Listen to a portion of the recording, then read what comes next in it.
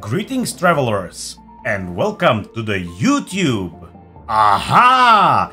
You probably thought I was about to say welcome to the slipstream, but no, my travelers, right now we are here on the YouTube, and today we are going to playtest yet another incoming indie game from the G.Round roster that we have available here.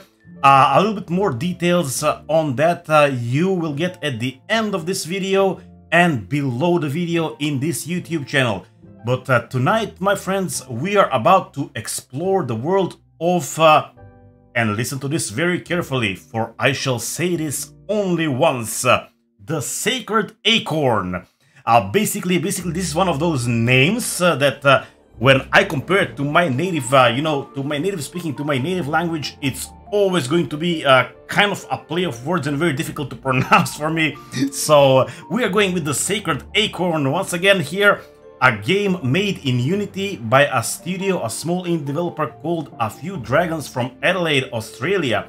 And it is, as you can probably see by the graphics here on this intro screen, one of those very cutesy, very wholesome, very easygoing chill games that have kind of been getting some traction on popularity as well lately. I think that the most prominent mainstream, games when it comes to that genre are probably going to always be, at least for the time being, things like Stardew Valley and Animal Crossing. But we are seeing kind of like a rise in this type of a game, and I'm basically here referring, to the aesthetics of the game itself. This one, however, has a lot to offer. It's a game based on puzzle solving, exploration, getting a little bit of combat done as well. Basically kind of like exploring a world in its own setting, and we're going to take a look. But of course, first of all, for anyone and everyone that is interested about it, the specs you can run this game on. So you want to run it optimally on Windows 10 or Windows 11. It would be enough to have an Intel Core of i5 or Ryzen 5000 with 8 GB of RAM memory and a very simple GeForce 9800 GTX graphics cards, and that would be your optimal. If you're going with the minimum requirements, they are very similar. Basically, Windows 10, you can run it with Intel Core 2 Duo or only Ryzen 3000 with only 4 GB of RAM memory and the same graphic settings. So I think it will be very, very lenient and very adaptable to a lot of systems that people are running for gaming and for other stuff as well. But without further ado, let's check in with the options, something that we usually do when we test out games. So let's see what we have here on offer. Well, first of all, we have resolution settings that unfortunately in this demo version are not very much available. As you can see, we are kind of locked in 1080p. We are also locked in the full screen window. It is not changeable at the moment, but we have the ability to leave the screen shake or disable it, which of course we will leave for a little bit more oomph to the game. And we can play around with the sound settings. As you can see, they are optimal and they are working right now on this build.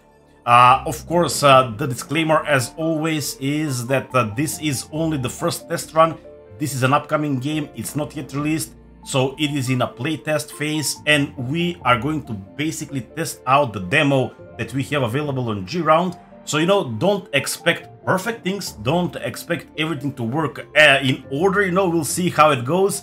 And of course, you can pretty much expect that in time, they will add more options, they will enable all of those customizing options, and of course add more gameplay. But without making this intro too long, let's check out what this game is all about, my friends. Of course, we are going to delete this initial save and start a new game so everyone can see.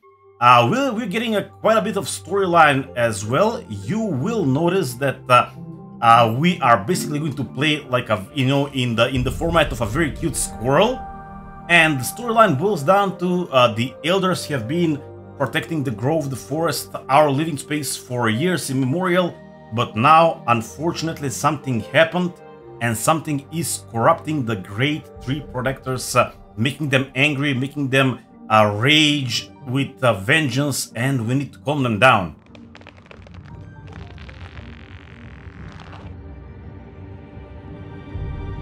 There you go. That is not good, you know? You can pretty much see it. That is no good. But there is our character. We are a very cute little squirrel, and we are going to set ourselves on adventure in this world tonight. So, let's see what we have here in store. As you can see, the dialogue is in textual format, but you know, the voiceovers, question, you know, quotation marks, voiceover is kind of like Chip and Dale. It very much reminds me of the situation we have in Animal Crossing when you know, communicate with the NPCs, which is kind of cool in my book. So we are going to talk with Mass here, and they will tell us basically that we kind of need to find our way back to the squirrel village. And speaking of squirrels, no one mentioned the Up movie and the squirrel moment. We are not discussing about that right now, my friends. But yeah, we are basically going to go to the squirrel village and try to explore what the hell is going on with the great tree Tusaka, why is it angry, and what can we do about it. We need to go to the tribe and talk to the old Mellow. Alright. The way ahead is blocked. You'll need to find 5 acorns to open the way back to the burrows where Mellow and the tribe is. So that is a big part of the game, is locating acorns and opening different parts of the map by using those acorns. As you will see, you know, you can see the way the art style of the game is being created right now. I kind of like it. It's almost pastel-like. It's very cute. I do think that there is still some work that can be done in terms of fluidity of the combat and fluidity of the movements, but it looks quite pretty, you know. It's one of those wholesome, very easygoing, very chill games, and I kind of am fond of such a game. So you will notice here our route is blocked, so we need to find another way, and this is one of those games that you really want to explore the world in, because there are many hidden items that you can pick up around the world. One very interesting thing, okay, let's do the attack first, so I can show you how you basically push your way through things. And there we go, we have what I call a crab of some sorts here. Those are basically our NPC enemies, and we can just slap them. This is like the easiest enemy in the game that we have encountered. And for the most part, you are very fast. Apparently as a squirrel, you are a very fast boy here. So you don't really want to engage every single NPC in combat. You kind of want to avoid them, because they drop these orbs that can replenish your health. So you don't want to waste the NPCs unless you really need to replenish your force. However, another very interesting thing that I have noted here in the game is when you use your attack basically on H, you can find some interacts with the environment in the game, as you can see here. Bam! See? You can basically destroy the flowers, you can pick up grass where there is grass. I will show you. It's kind of cool that some things are interactable like that, which makes me believe that down the line in the future, as the game development progresses, we'll have more fun things to do in the game. See, like the flowers here. Now it does not do anything, but it's very cool to have nevertheless. Alright, so this thing closed for me because the crab wants to attack me. The crab is very simple, as you can see. The attacks feel a little bit detached. They don't feel as fluid as I would want them to be. I kind of hope that that will be improved over time. Also, here is the point. The X marks the spot where we actually burrow for acorns, and we find our acorns there. So we have the 5 acorns right now, but I would kind of suggest that to maybe develop a different system for this, because even though you have to find them around the world, it's a little bit too obvious when it comes to the acorns that you know where they are. And if X marks the spot, it's very simple to get around it. Right, let me see if we can avoid this Deuterino here. I don't think so. We'll have to kill him. Unfortunately, my friend, you are going to have to be dispatched for no reason at all, because you're in my way. There we go. We'll avoid this one though, and we'll just be on our merry way. Oh, another one. See, now we can spend our acorns, and bam, we grant passage. Also, because we learned this, let me just... no, don't you dare, sir. I'm so bad at this. There we go. Because we have learned our main attack, our basic attack basically. We can destroy this right now and open up the passage. We don't really need it, but just for a showcase. Heading over to the village.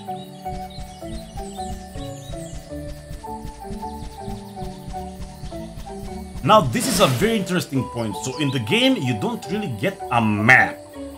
The way you get access to the map is by taking a look at this rune-like thingy, and you're basically getting the map of the world, which, as you will notice, it's kind of small. And I have heard and seen people kind of complain about it, that the world is small. You do need to remember, like I said at the beginning of this video, it is an upcoming game, it's not yet finished, and at the same time I kind of think that this is a good idea to not have huge maps, because if you don't actually have the actual map to show you where you are, if it's going to be situational like this when you come near a rune like this, even though the world is kind of small, you can still get lost quite easily in the game. So you don't want that to happen. And you know, days of the people getting around and remembering their directions, especially in the gaming sphere, are long gone. You know, long gone are the days of yesteryear.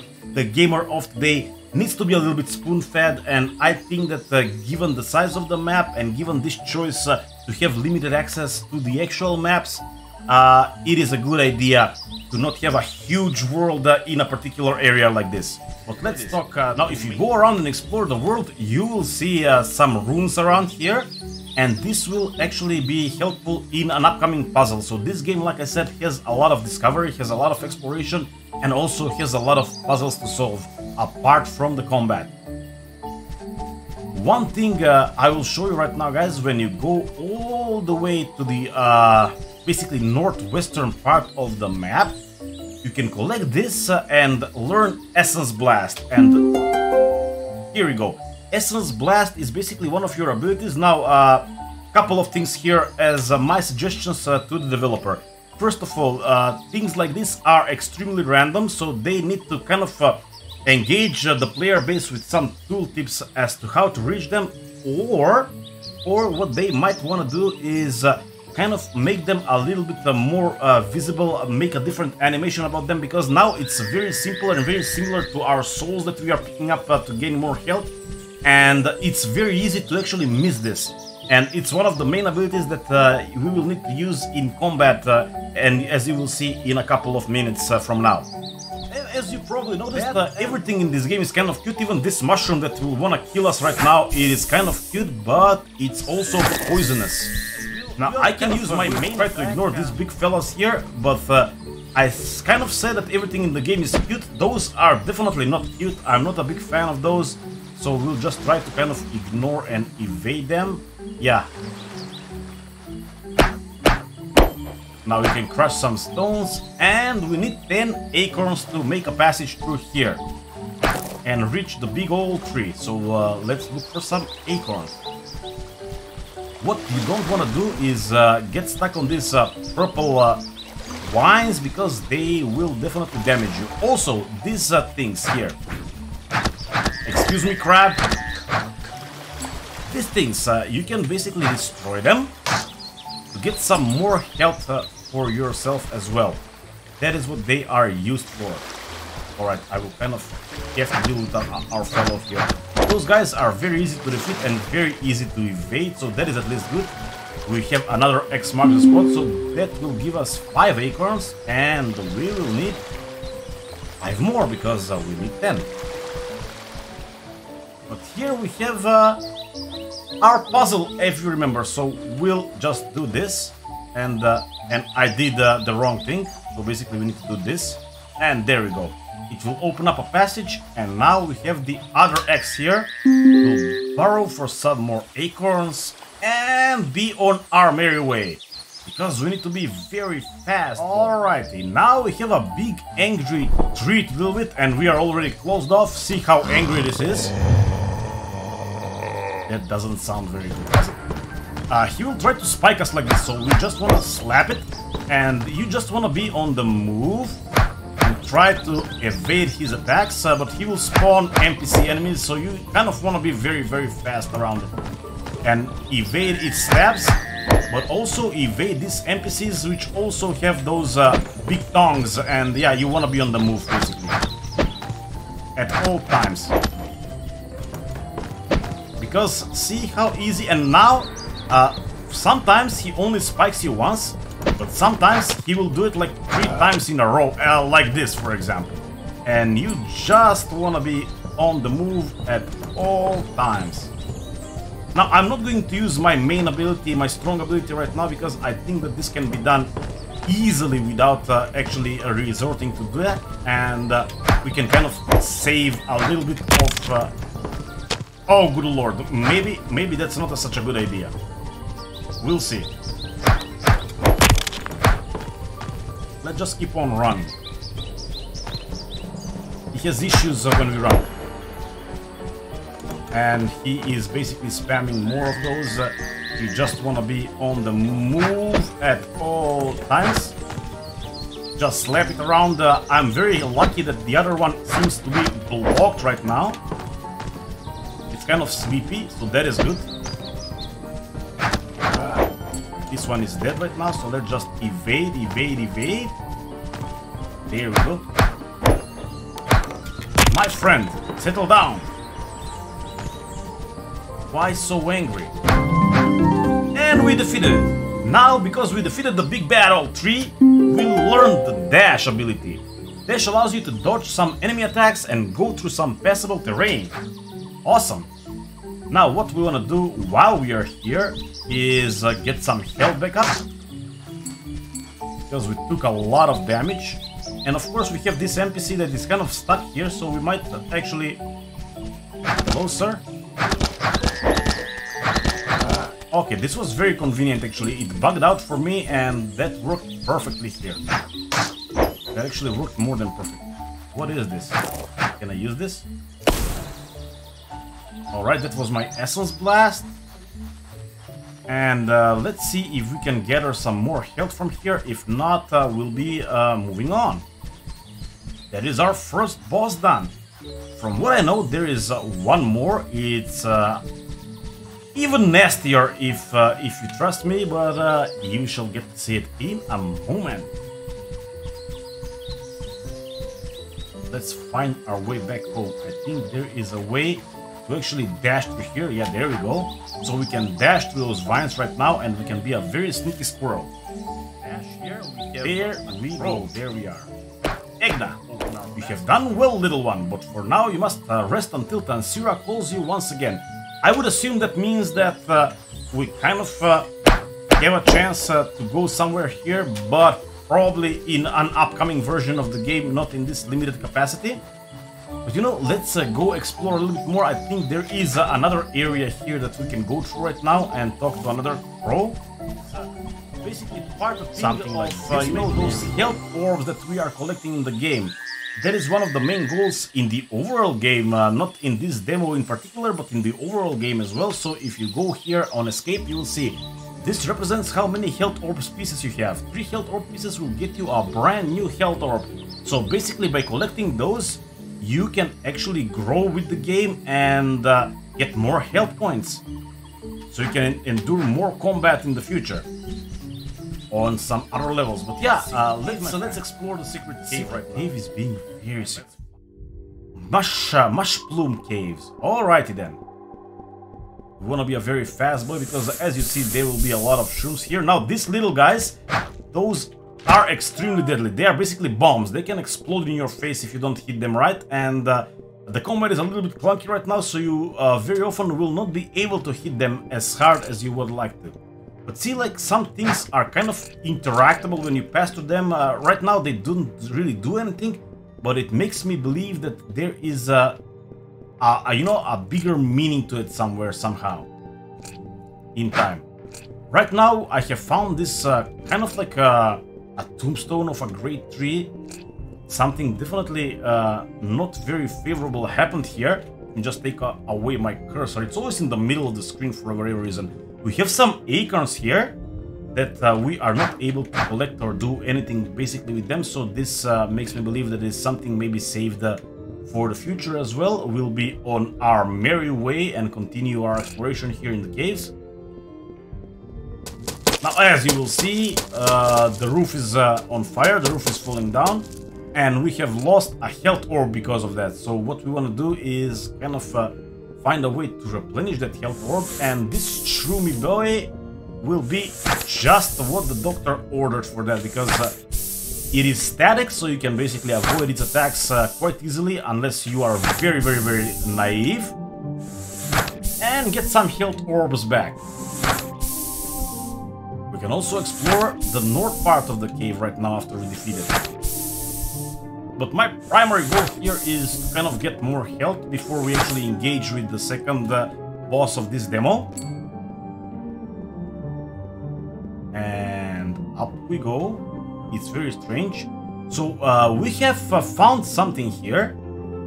It seems like those are tombstones with some bonfires around them. The interesting thing is that they are not really interactable as of now. However, if you hit them, ghosts will start to appear. Like, look at this. See, like, you can hear the voices as you hit the tombstones, and ghosts are basically sprawling from them. And I'm not sure what the meaning of that is. If we just spam our fights, nothing realistically will happen here, so I kind of feel bad about upsetting the spirits. But that makes me believe it's either going to be something that it will be implemented in the game in the future, or maybe it's just something they thought it would be very cool for some thematic purposes and bring some more life to the world, which it actually is. Now we have a lot of this, my friends. Round 2 means the second boss of this demo, so let's see what this is all about and if we can defeat it. This time it's not an angry tree, it's an angry mushroom. I will spam my most powerful attack at it as much as I can. Why? Because, first of all, you will notice those purple spores around the mushroom. That means that you are not able to close down on the mushroom. It has protection. The way to fight it is to use your ranged attack, but the ranged attack obviously gets depleted over time when you use it, so you need to replenish it. How do we replenish our attack? We fight those orbs, so this mushroom will spam these orbs here, and they will try to basically kill you with those, but at the same time, if you destroy those, you will get a fair amount of health back if you need it, and you will also get a little bit of your attack power back. Now, the bad thing is that you get more health than attack power, so what that means on paper is that you can kind of stay alive, but just be here for a long time, because you will still need to get a lot of attack power back, and you can keep yourself healthy in the meantime. That is the good part about it. Unless you mess up like this, and the easiest thing to mess up is kind of getting your attacks wrong, because they are kind of clunky. I did mention this before, and that is something that they definitely need to be working on for this reason in particular. You have boss battles that are kind of reliant on your ability to engage, and around here it's very difficult to engage with your main attack, because those orbs move quite rapidly, and your main attack feels so clunky and detached at times that it's a wonder how am I hitting it.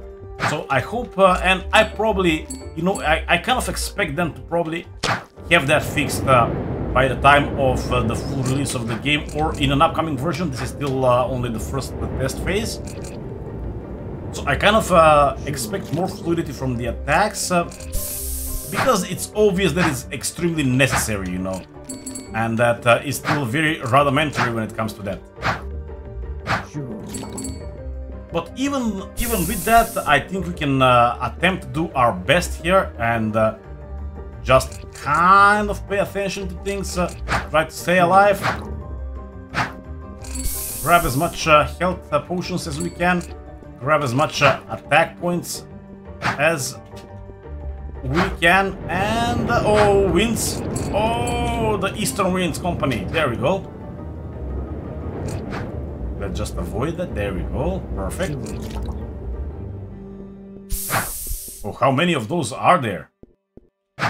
We're kind of getting spammed. No, no, no, no, no, not like that. Not like that, sir. Get me the hell. Ooh, okay. That was a close call.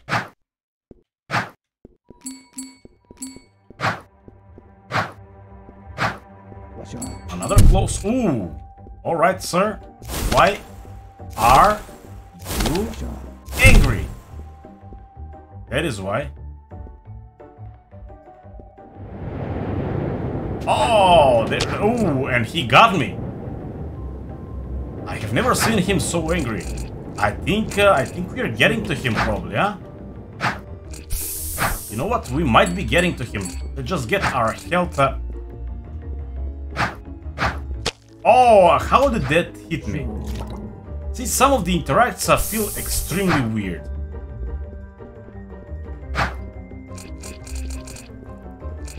Now this squirrel runs almost as if I'm under the effect of the wind again. Which I'm not sure what is causing it. It's just a little bit weird.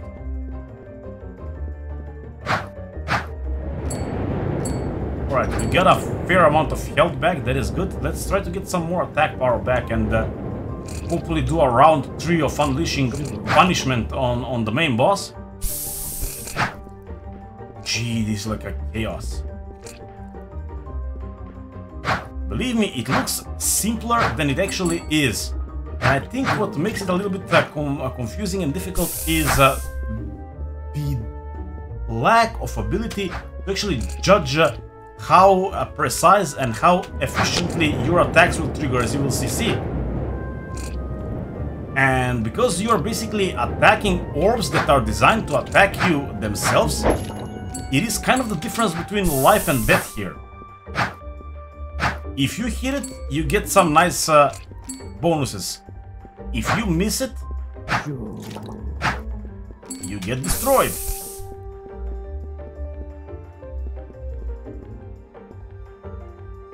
The music is interesting. There we go, we grabbed some more health. We are back to full health, which is very nice. Let's grab full... Oh, no, no, no, no, no, no. Oh, this was a close call. There we go. Almost got a triple slap there.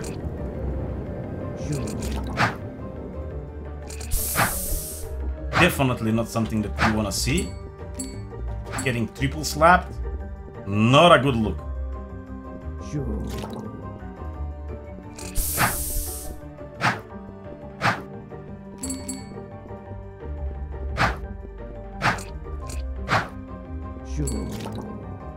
And of course, all of my orbs had to get stuck in the middle of the thorn vines. How about that? Alright, some more winds. Let's get the hell out of the wind. We are almost back to full attack power, so we are just going to wait for a moment more and kind of try to use that attack power.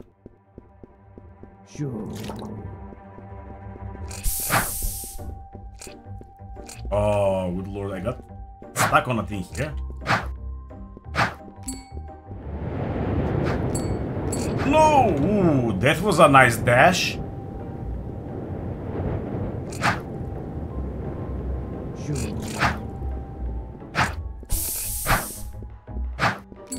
Alright, we have full attack power. No?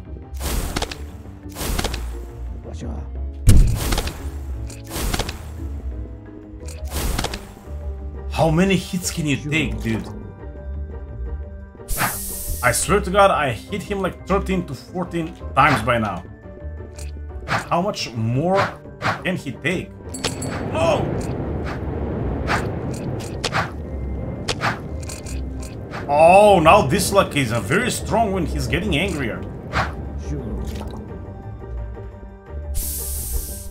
Let's be very careful, our health is very much down right now.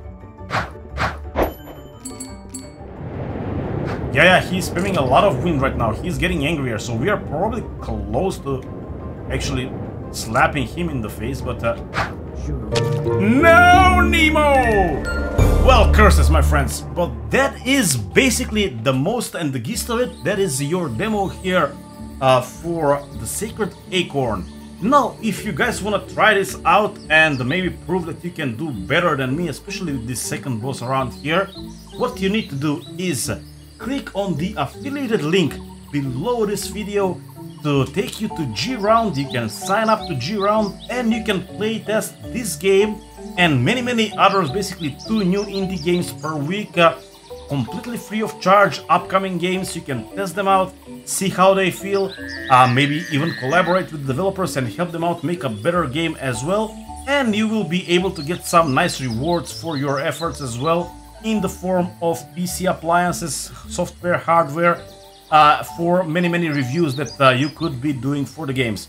Or you can just playtest games and help the people making them make a better game.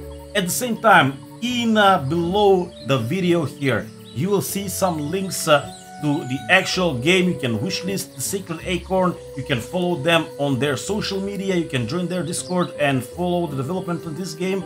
And who knows, maybe it will be just right up your alley, you know. It's a very cozy game, it's a very cute game, it's one of those very chill vibe games, and I hope that all of those issues that I mentioned kind of get ironed out, get a little bit more fluid combat going on. Overall, when it comes to the music and to the art style, I'm very much satisfied with how the game works. The gameplay is fun, it needs a little bit more fluidity. Some things do need to be a little bit more precise, some things need to be explained a little bit better. For example, you know, the keybinds, how you use your powers, how you gain your powers. Maybe the thing that I mentioned about X marks the spot, make it a little bit more hidden, but you know, it's a work in progress, and I'm very excited to kind of be following this work in progress and see where it takes this studio and where it takes us all that have tried this game. My friends, I wish you a very good remainder of your day. Stay tuned for our next review and for our next video, and of course, do check out the game and have some fun with it. Until next time, the Celestial Voyager is beaming out.